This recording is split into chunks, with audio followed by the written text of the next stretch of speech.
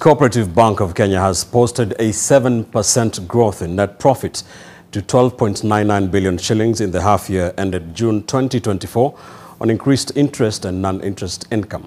The lender's net earnings grew from 12.14 billion shillings posted in a similar period last year.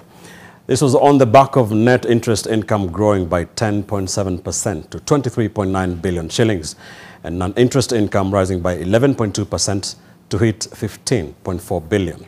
Co-Bank's operating expenses for the 6 months rose by 11% to 21.3 billion shillings from 19 billion shillings on increased provisioning for loan losses and more spending on paying staff. The provision for loan defaults rose by 4.9% to 3 billion, while staff costs went up by 14.8% to 9.1 billion shillings.